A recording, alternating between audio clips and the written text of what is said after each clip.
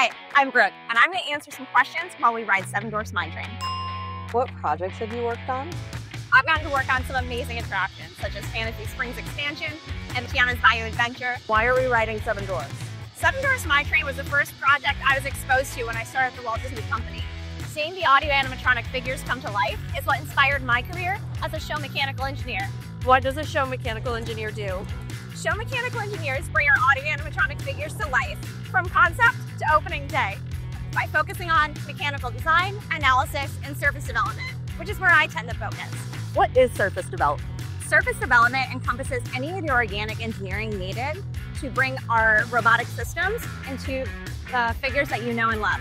We do this in a variety of ways, such as 3D printing, materials analysis, hyperelastic skin design, and organic modeling.